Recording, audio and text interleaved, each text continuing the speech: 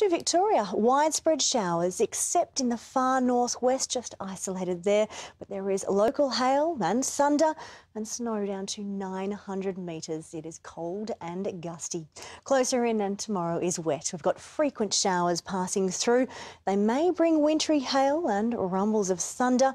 Now we will reach a top of 16 in the city, but the wind should make it feel like less than 10 degrees. So I'd definitely rug up like it's August, not October.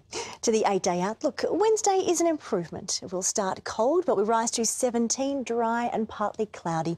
Into Thursday, that's lovely warmth and sunshine. More rain during the day on Friday, 19 to start, then cold and wet on Saturday. Those showers clear though by Sunday morning, and we warm up early next week. So it is another taste of winter tomorrow. Cold and gusty showers, even a bit of small hail, and we'll take some thunder too. Mitch.